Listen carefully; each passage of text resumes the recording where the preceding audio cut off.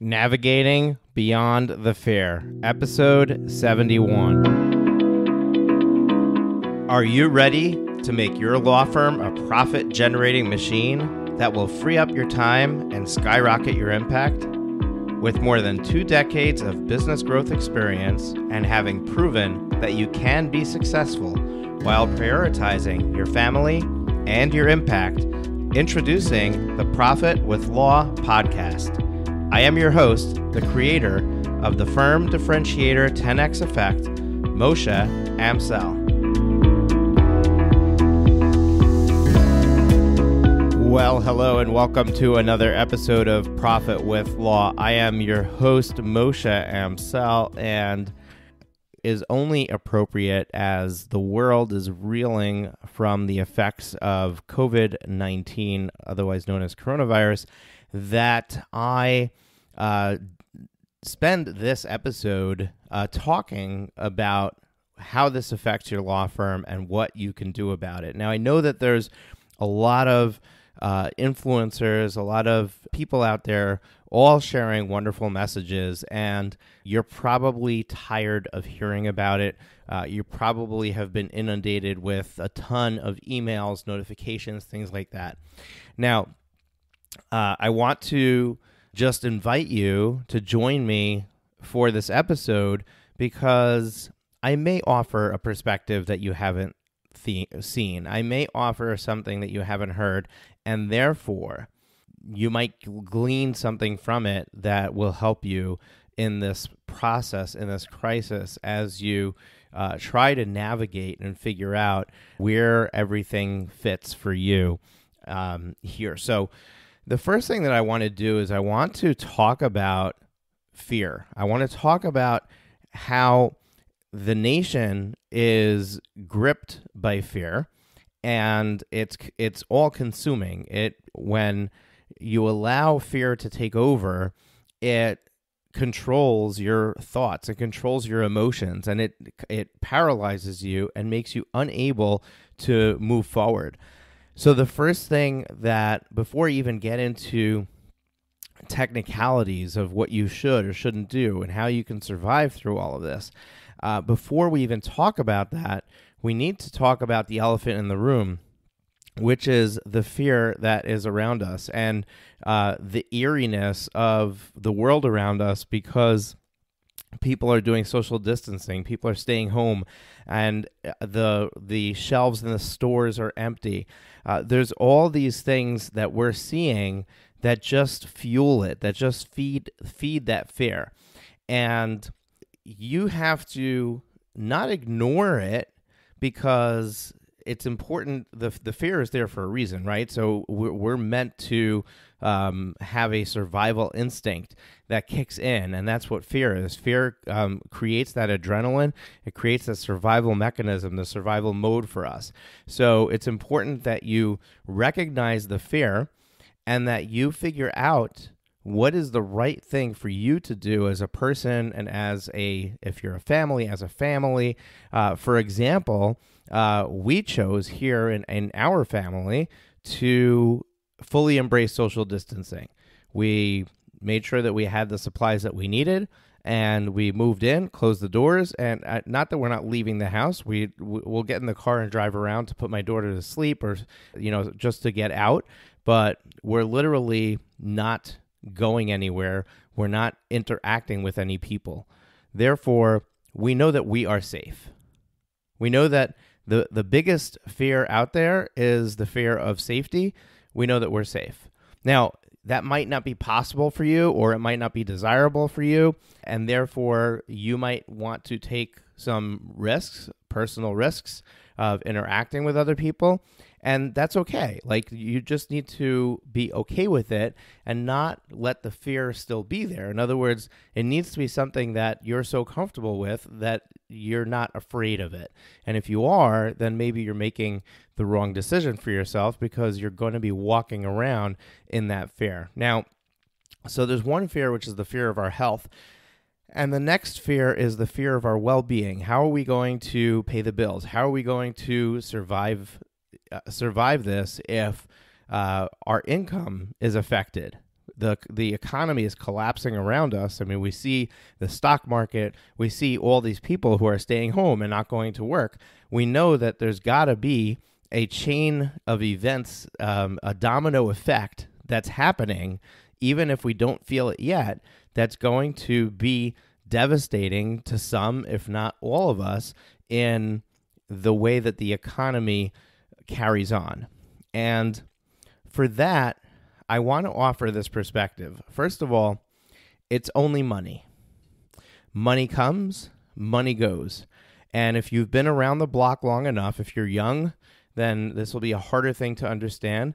But if you've been around the block long enough, then you know that you've already had peaks and valleys in your income. You've already had peaks and valleys in when you were flush with cash and when you were really tight with cash.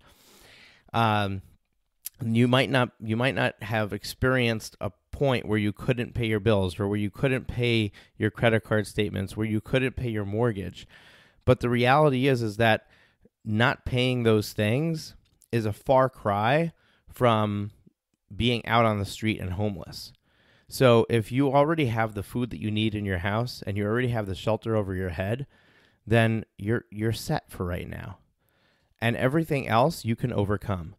You can make more money when the economy kicks back in, and you can get back on your feet.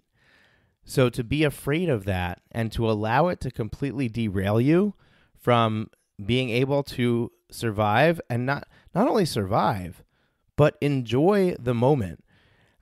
It pains me to see the posts on Facebook and the conversations that are going on in the groups and in the blogosphere and on Instagram and LinkedIn, where parents are talking about how awful it's going to be locked up with their kids for so many hours on end.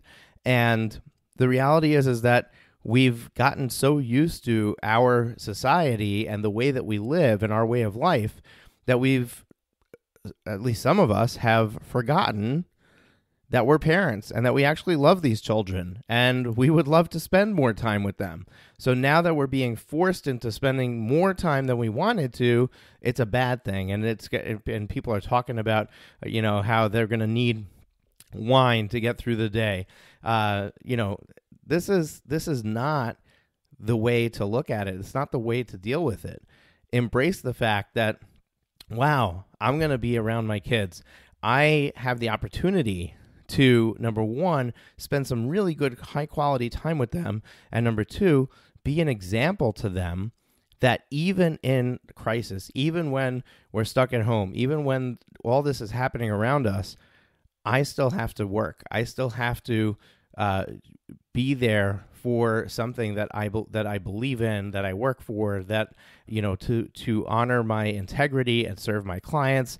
It's an opportunity for you to be an example to your children of what it looks like to be a well-rounded individual. So I offer these to you because I want you to, before we even talk about the rest of this episode, I want you to step away from the fear, and I want you to start to look at this situation as an opportunity. There are opportunities around us to take advantage of, even while the world as we know it is collapsing in. There's opportunities that we can take, and they may not be the opportunities that we're looking for. They may not be the opportunity to grow your law firm. Now, maybe there is. Maybe you're a bankruptcy attorney and a terrible economy is really good business for you. But ultimately, that's not going to happen today. Those bankruptcies will be coming. That wave will be coming at the end of this. Okay? So you can prepare for that. But what are you going to do today? What is the opportunity today? Is the opportunity today to spend that quality time with your family? Is the opportunity today to spend time formalizing and creating and getting in the habit of a marketing plan that you never had the time to do? Is the opportunity today to implement some pieces of technology that you desperately need in your firm, but you haven't had a chance to do because you're always so busy? Look for the opportunities around you in this situation and embrace the chance you're being given. the chance of that you're being given the gift of time and the gift of space to be able to just be and just be tranquil and just enjoy the moment. If you've never taken time and meditated before, and now you have this time on your hands and you're home and you're not rushing out the door to get the kids to where they need to be and to get to the office, maybe take 15 minutes and do a meditation every morning. Maybe spend some time exercising, the thing you've wanted to do for so long but just haven't got to. Now, I know the gyms are closed, but put on some shoes, put on a jacket, and walk outside. Go for a walk. Enjoy nature. Just be present in the moment, and don't worry so much about what's going to be, because the reality is that being in fear, worrying, all of those things, they don't solve the problem. They only stop you from solving the problem. So now that I've got that off my chest, let's go into some of the logistics. So you've got this law firm, and you're at a crossroads, and there's actually multiple crossroads that you're at. The first one is, do I keep my office open or do I close my office? Now, assuming that you have a physical office, if you're working out of the home already, if you're already running a virtual practice, then this is not a question you need to ask, right? But can you close your office physically, or do you need to physically keep it open? Okay. So if you cannot close your office and you need to keep it open, then let's just talk about some things that you might want to do in this process. So if you're keeping your office open, presumably it's because you are meeting with clients, you're meeting with parties, whoever they are. So what you might want to do is you might want to institute a protocol in your office that's very clearly articulated when somebody walks in, so nobody gets offended and nobody gets nervous when they see it. So for example, if you want to wear a face mask and gloves the entire time that you're talking to somebody, then you should have a sign explaining that this is all precautionary, and they shouldn't walk in thinking, oh my goodness, you have the virus, okay? Now, you should limit distance from people. You should eliminate handshaking. There should be no handshaking. Even the elbow bumping that was something that was cute on TV is actually really bad, because they're telling people to cough into the inside of their elbow, and then you're going and you're bumping elbows on the outside, which is a sure way to potentially pass germs along. So I would limit touching altogether. And I would actually, following the CDC guidelines, stay at least 6 feet away from the other person. So even though you're meeting them in person, you want to keep that 6-foot distance, because that's how far the virus can travel when they're talking and saliva is coming out of their mouth. And you don't see it, but they're spitting that saliva and it's going distances. Now, the virus is actually pretty dense and heavy, so it lands fairly quickly, which is why they say 6 feet. Really, sputum can travel even further than that. So you want to limit distance. You want to make no handshaking. You want to keep that 6 foot or more distance. If you're signing papers, you want to use separate pens. Okay, have disposable pens. Don't even bother cleaning them. Throw it out after somebody else uses it. Now, you could be offering the other person gloves. So somebody comes into the office, you offer them gloves and a mask, and you're wearing gloves and a mask. Then you don't have to worry about that. Simply cleaning the pen surfaces and cleaning the surfaces of the desk is probably sufficient. But disposable pens are fairly inexpensive. You can simply use them and toss them if you so choose. Definitely keep disinfectant wipes nearby, so after the meeting, you can thoroughly wipe down all the surfaces that were anywhere near where you and your guest were sitting. And again, you can consider wearing a mask and gloves. You can also consider offering them to your client or your guest in your office. And most importantly, I think, is communication. Make sure that this policy is clear. Make sure that your employees are following it. If you have personnel in the office, you cannot be too cautious with this. And if you need to keep your office open, give everybody the protection that they need to be able to feel safe and secure. Even though it feels weird initially, they'll get used to it, and they'll be able to function fully, and also be able to come back again day after day and not end up getting sick and contaminating other people and spreading this thing further. So that's if you cannot close your office, you have to keep it open. Now, what if you could close your office? You don't need to keep it open. You're not going to be seeing clients. You could work from home. Well, if that's the case, then the question is, can you operate remotely? Are you set up to operate remotely? Now, for many, this has never been something that was a priority. They never got themselves set up. And for others, this is something that is business as usual. They do it all the time. So let's just go through a checklist of things that you probably need, or if you haven't thought about it, want to get and learn how to use so that you can operate remotely.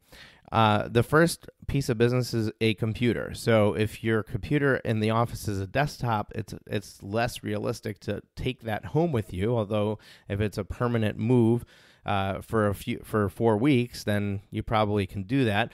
But if you have a laptop, have access to a laptop, that's going to be far easier, especially when you set up at home. I can tell you from my own personal experience, I work from home. I have an entire floor in my house as the office, but I still like to, once in a while, take the laptop up to the couch in my living room and put my feet up and work from there. Sometimes I like to work from the back deck. Sometimes I like to work from the kitchen. Maybe when I go up for lunch, I don't want to run back down to my desk. I want to change the scenery. So I like having the ability to move my computer with me where I'm going. So a laptop is really cool and nifty for that. The second thing is a phone. Now, obviously, everybody's got a phone. You have a cell phone, but you probably don't want to give your cell phone number out to your clients. So you want to make sure that you have the ability to mask the phone number or use the phone number from your office if that's possible, but at least not to have your cell phone number being the one that you're using to go out. So there's all kinds of options when it comes to phones. Everything from having a Google Voice number that you're using to make and receive the phone calls, to a voice over IP system that your office is on. If you already have that, it's simply a matter of plugging in another extension or using their software version of their phone, or maybe they even have an app for your cell phone. And then there's also the ability to, one of the things we're going to talk about is video conferencing. So the video conferencing applications often have a phone feature in there as well, which you can harness. It's basically another voice over IP option. Then one last option for phone service is a virtual reception, virtual answering service, Smith.ai. Smith AI is somebody who has sponsored our Law Firm Growth Summit in the past, and that we definitely, Maddie Martin is a friend of the show, friend of mine, and we definitely would recommend that you check them out, where you can have your phone number forwarded to them, and then they can take the initial call, and then they can get a hold of you if it's deemed necessary. And this way there is that intermediary. It's also gives you that professional front, that professional look. So if you don't have your staff coming in, you don't have the ability for your receptionist to answer the phone and then transfer it to you, now you have that ability with this answering service. And they're very reasonable, and it's worthwhile checking out. From the laptop and the phone, the next question is, do you have the software that you need? Now, if you're a firm that still runs on paper, then we have other conversations we need to have, but this is going to be very challenging for you. Hopefully, you're already using some sort of practice management suite or practice management software like Clio, and that's already in the cloud, right? So now there are some practice management applications that are server-based, and if you have your own IT infrastructure, you have your own server in-house, this could be complicated, and you want to definitely engage your IT provider to set up the ability for you to VPN through a virtual private network, connect into your office, and access your software that way, whether it's using a thin client like a remote desktop connection or accessing the database directly over the virtual private network. If I am talking mumbo jumbo to you, that's fine. If that's the case, you probably do have an IT provider. Just get your IT provider involved in helping get you set up properly from your home to be able to access that software. Now, you may want to consider other applications that maybe you're not using yet. But some things you are, right? So document storage, document management, I'm sure that you're using that already. The question is it set up for you to be able to access it from home? Similar to your practice management software, if it's being hosted in the office on a network-attached storage device or on a server, then you're going to need access to that to be able to access your files.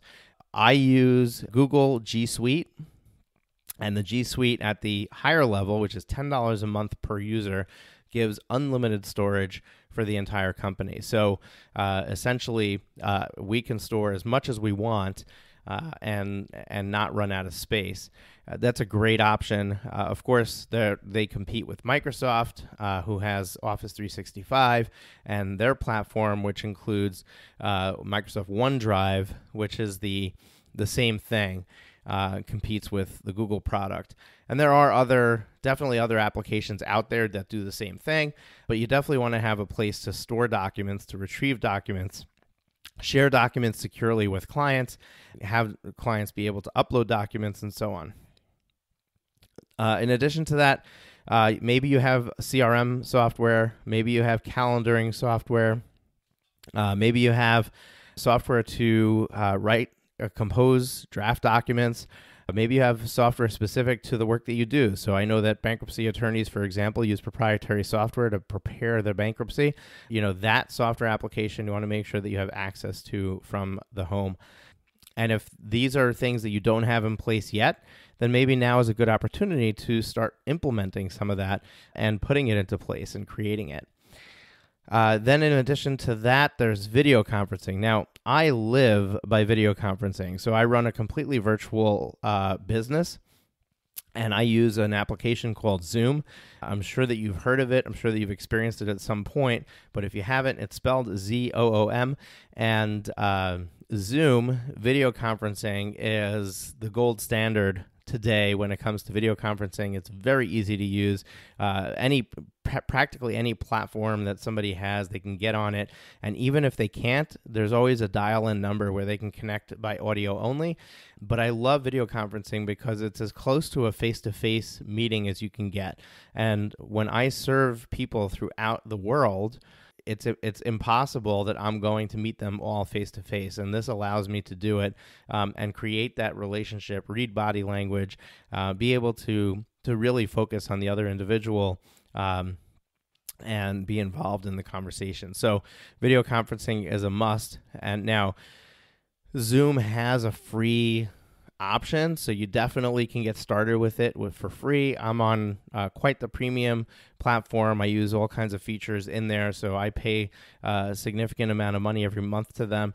But for you could probably get away with the free version to start and then see where you want to take it from there. I use their cloud recording feature, and I record all my calls.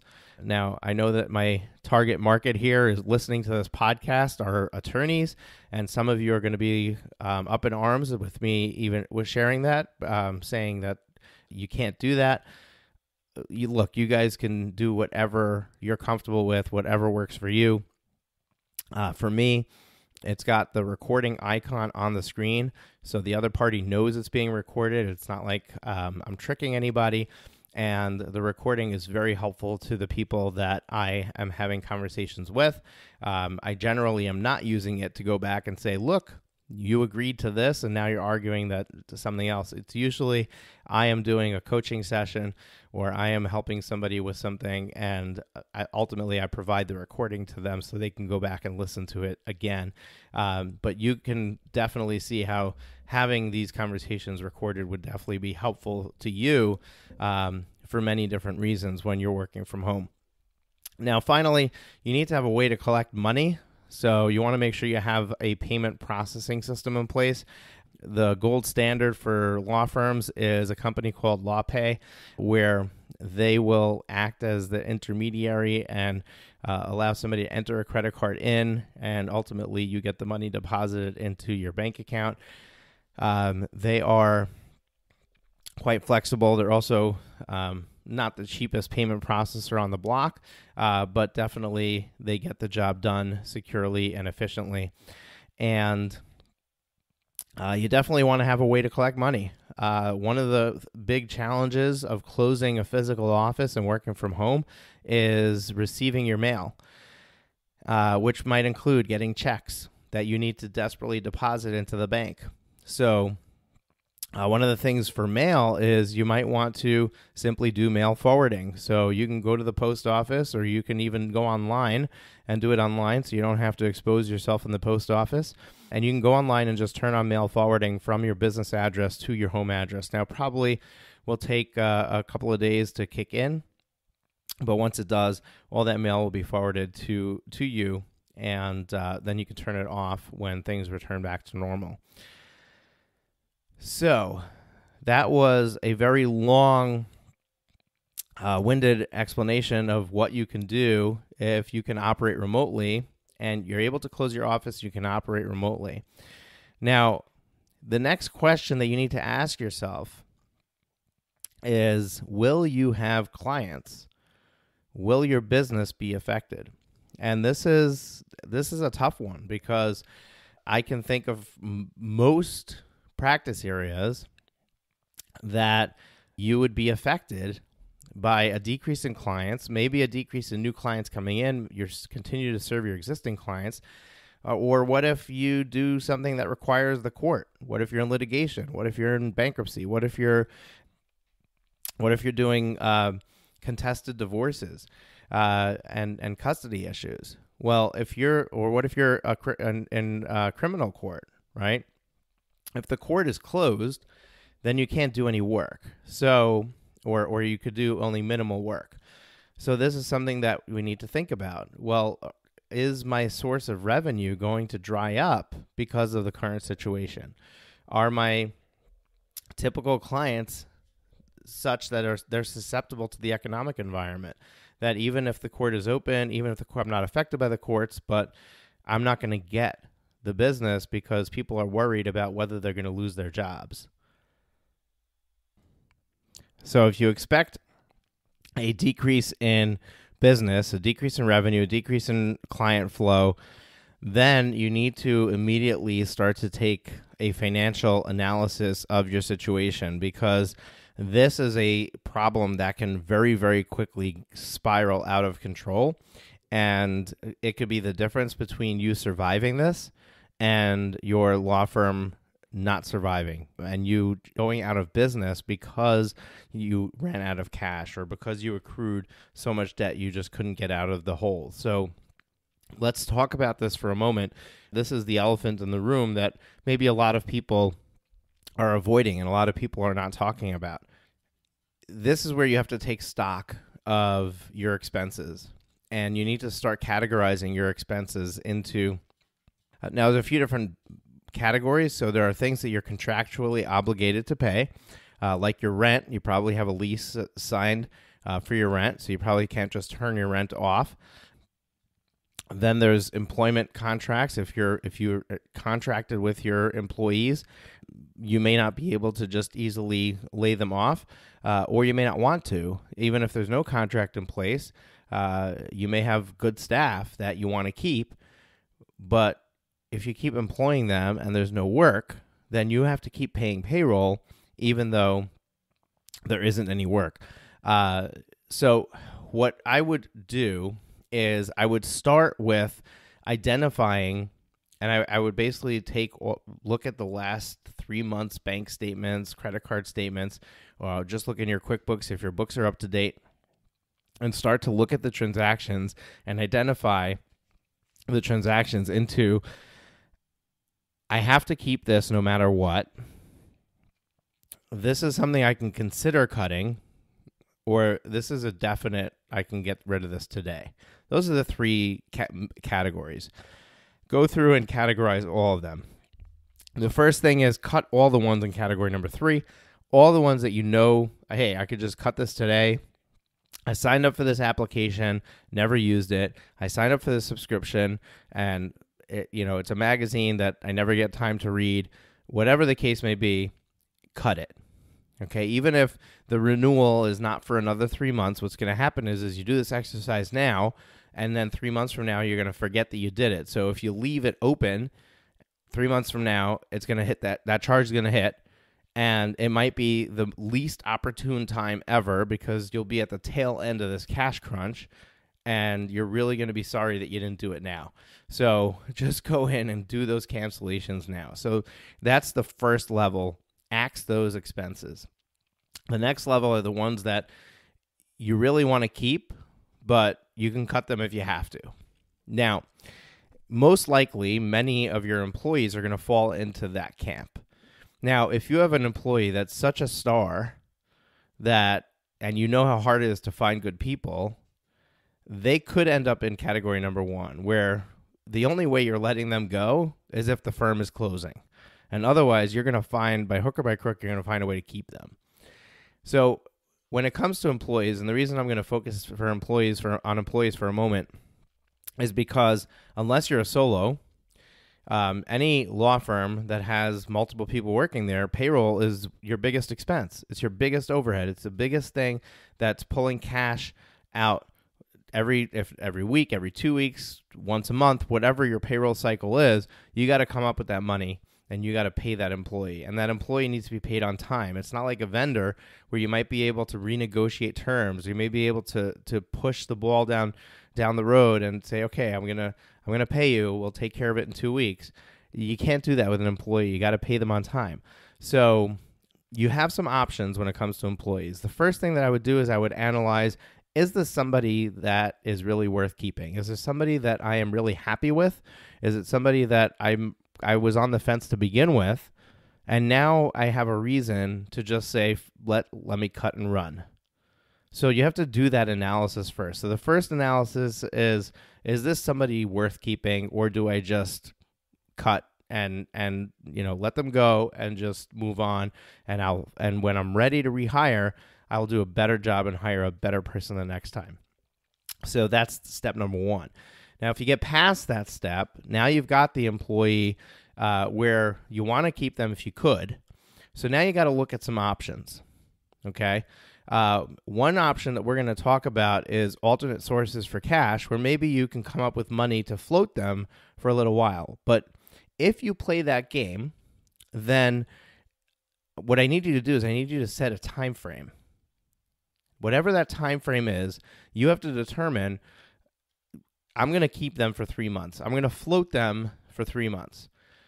If in 3 months things haven't turned around, I'm going to have no choice but to let them go. I just chose 3 months. It doesn't matter what that time frame is, but you have to predetermine what the time frame is, because this could end up being a case where you're just paying and paying and paying, and there's no end in sight, and you end up going deeply into debt to keep this person, where ultimately you never turn things around to be able to use that person. So we don't want to go into deeply into debt to continue a bad problem. We only want to do that if it's going to be a positive investment for the future. So, and this is one of those gray areas. This is one of those things where you don't know, which is why I think that you need to predetermine a period of time to decide, if it works by this date, great. And if it doesn't, then that's going to be, that's when I say, sorry, this is not working. We got to let you go. Another option that you have is just to have a heart-to-heart with your employee. So this depends on your relationship with the employee. It depends on your size of your firm, but a really small firm with a worker who's been there for a long time, you could definitely go and have this conversation where you can say, look, I can't afford to keep paying you. I really want to keep you here because I think this is going to turn around, and I would love to have you stay on as an employee of the firm. But there's no way I can carry you until that happens. And I completely understand if an opportunity arises for you, you got to earn a living, and you get another job. I get it. And you're free to go if that happens. What I would like to do is I would like to just furlough you and hold your position for you so that if you're still available when I can turn things around and have you resume, that you can resume with me. And that is the most upstanding way keeping somebody without needing to pay them while you're keeping them and without there being hard feelings, because they know that they're desired, they know that you want them, they know that they're valued, but they also know that you just simply can't pay them. And because you can't afford it, they're basically unemployed. Now, you don't want to keep them from getting unemployment, so I would definitely if they have access to unemployment, I would definitely officially fire them, or let them go, so that they can be free to do that. But you can definitely have this conversation where you would bring them back on in a heartbeat if things turn around. And you can even continue to communicate with them in this process to let them know what the status is, let them know what's going on if they are interested. So you can ask them, do you want me to keep you updated on what's happening with the firm? Do you want me to let you know what the measurement I'm using and when I'll know it's time, that you can come back? So that's up to you how exactly you handle that, but that's one thing that you can do. Another thing is if you don't need an office anymore, you're ready to go virtual, maybe you break your lease. It might cost you a couple of months to get out of it. If you have to pay the whole lease, then it's a different story. Might not be worth it, but if you can get out of the lease by just paying for a month or two and getting out of it, and it's time anyway, it's something you've been thinking about doing, that's another thing where you can just get rid of that, that ongoing cost. We don't know how long this thing's going to last. We don't know what the economic effect is going to be. You may be well ahead of the game by doing that. And then the last thing that I can offer for your financial situation is to look for alternate sources for cash. Now, all of these sources are going to basically be borrowing money. So before I offer you some options for borrowing money, I just want to make this disclaimer. First of all, there are some people who don't take on debt at all. From the Dave Ramsey camp, which is fine. I don't have a negative opinion about that. I think it's noble and admirable. And people who are not willing to take on any debt are going to make better business decisions than people who are, because they're not going to borrow to keep a bad problem around. Now, that doesn't mean that everybody who borrows is making poor decisions. So I believe that you can borrow for two purposes. One purpose is to continue a bad habit, and the other is to actually make a very well thought out, logical investment in your business that's almost guaranteed to pay returns. Now, in good times, that might look like I have proven that my marketing strategy works, and now I want to increase the fuel behind it. I want to increase the spend of that strategy, and it takes, from when I increase the spend in advertising, it takes 6 months till I see the client increase. Now I need 6 months worth of those marketing dollars in order to make this next leap in my growth. That is a very good use of borrowed money, because the exponential growth you're going to see from that is going to be far more than the cost of borrowing that money. Whereas borrowing money to try 15 different marketing strategies may not be a good use of borrowed money when it comes to growing your business. So you need to first, before you look at options for borrowing money, you need to first make sure that you're not putting a Band-Aid on a bigger problem that once you blow through the money you've borrowed, you're going to be back to where you started and nothing will have been resolved and you're just going to have this mountain of debt. That's the first thing that you need to do, and you need to get really, really clear on that. Once you're clear that this is the right step, you have some options. Now, first of all, in the show notes, I'm going to leave the link for this. I'm not even going to share it here because it's too hard to say. Actually, I'm going to pull it up while I'm doing this because maybe it's not too difficult, and I could easily share it. But the SBA you have access to disaster loans from the SBA. And actually, it's not a difficult link. So it's disasterloan.sba.gov/ELA. We'll link that up in the show notes, so you can just click on it in the browser, and it's going to be profitwithlaw.com/071 is where the show notes will reside on our website. But when a area is declared a disaster area, it allows the SBA to make disaster loans available, which are really good terms. The payback, I believe, is over 30 years, and the interest rate is 3.25%, I believe. So it's really, really good rate, really good terms as far as the payback. So you can get access to money that can keep you afloat, that you can invest in the business to keep things moving along.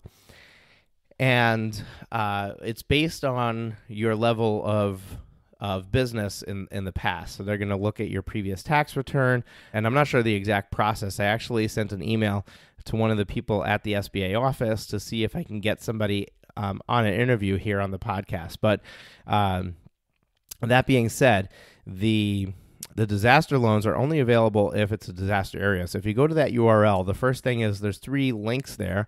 The first one is to check whether you're in a disaster area.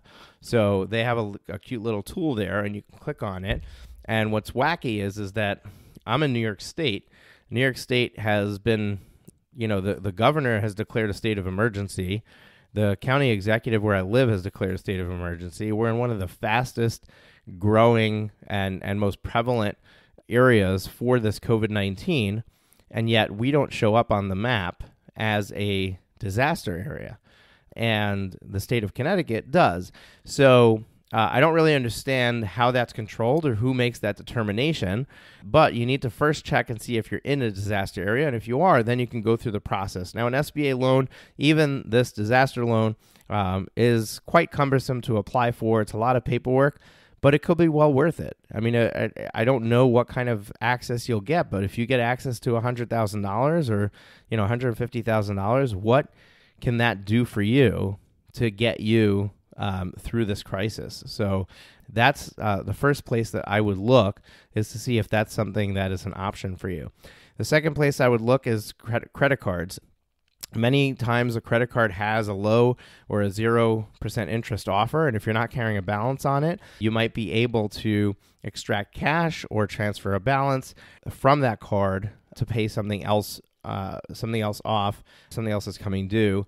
And you also could apply for new credit. Now, if your credit is good, you probably will get approved for new credit. So what I would do is I would research credit cards that have a 0% intro offer on purchases. And when you do the application, what I would do is I would apply to at least 5 or 6 of them at the same time. Because what happens is that when you're applying for credit at the same time, it doesn't affect your credit score when you shop around. So you can request, try to get credit from multiple cards at the same time without it being affecting you negatively. Now, if you're lucky, then you get approved by all of them, and you get some access to free money for temporarily. So that might be 6 months, 12 months, 18 months that you can put purchases on the cards and essentially just move your spending to these new cards with the 0 interest offer and operate that way. So you're just making your minimum payments and you're able to continue. Now, you're obviously not going to be able to pay payroll on a 0% interest card. But if you move everything else, then perhaps you have the cash and the means to continue paying payroll. Another place that I might look is family. So if you have family that has some money and you can get a family loan, something temporary to keep you afloat, you can do that. And the last thing is your retirement account. Now, this would be terrible timing unless in your retirement account you've moved to cash already because the market is down. So if you liquidate some of your holdings or all of your holdings, then you're going to lock in your losses or lock in this, where the market is today, where there's definitely an opportunity for price appreciation if you can leave it in there. So that aside, assuming that it's in cash or it makes sense for you, you can pull money out of a retirement account, a Roth IRA or an IRA, for 60 days. And as long as you put it back in within 60 days, it's considered a rollover, and it's not considered an early distribution, which would get penalized and taxed. So now this is risky because you have 60 days, and then after that, it becomes a very costly move. But if you know that you need something temporary, you just need to free things up, for a brief period of time, and 60 days is all you need. This could be a very easy way to access money that you already have that can then be put back. So those are some ideas, some out of the box ways to look at alternate sources for cash to get you through. Now, I'm going to leave you with one more thought, and that is that if you're going to be less busy now, if new clients are not coming in, revenue is drying up, we covered all of these challenges, but that means that you have time on your hands. That means that you're not busy with client work all the time. Now, if you have time on your hands, this is a perfect time for you to beef up your marketing. Start doing some of those things with marketing that you've always wanted to do, you just never had time to do. Start organizing your systems. Figure out what technologies you've been wanting to implement and start implementing them, playing with them, learning how to use them. Use this time to do the things that you've always wanted to do, but just never had the time to do. And with that, I want to introduce something to you and present you with an offer that you'll never be presented with again.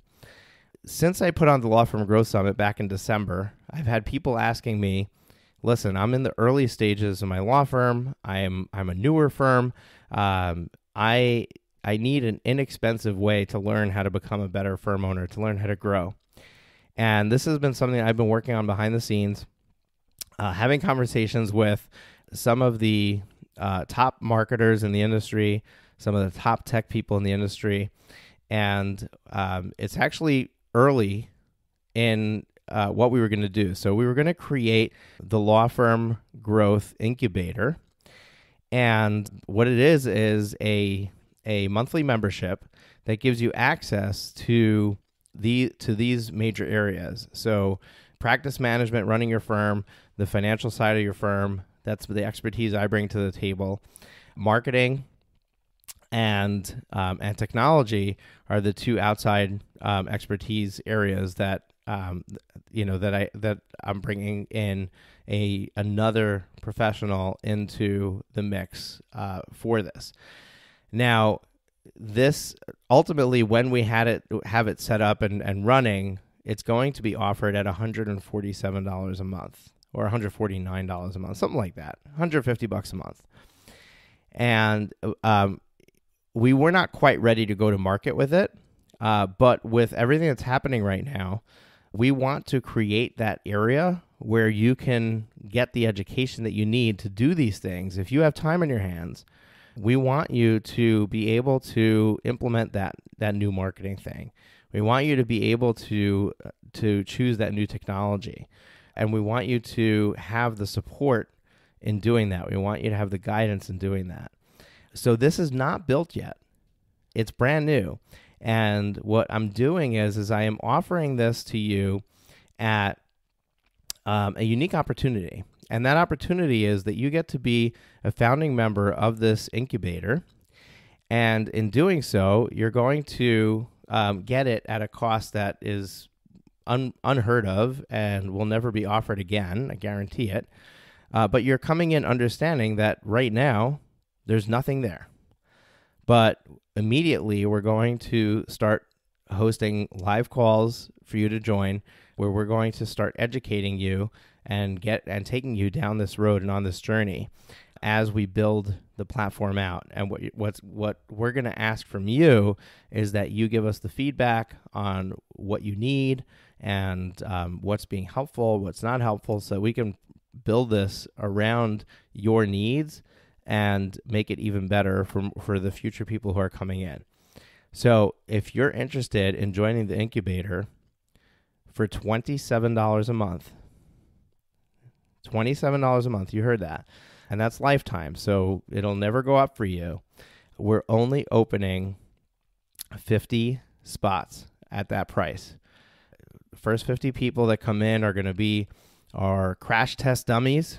Okay, you're going to come into something that doesn't exist, and we're going to create it together.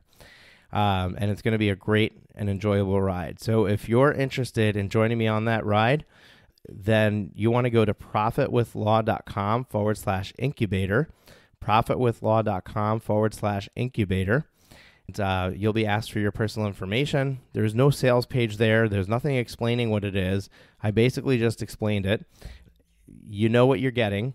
We're not getting right now, but literally within the next couple of weeks, you will start to be taken on this journey. So it's not like I'm going to spend $27 a month and then 3 months from now, I'm going to hear from Moshe.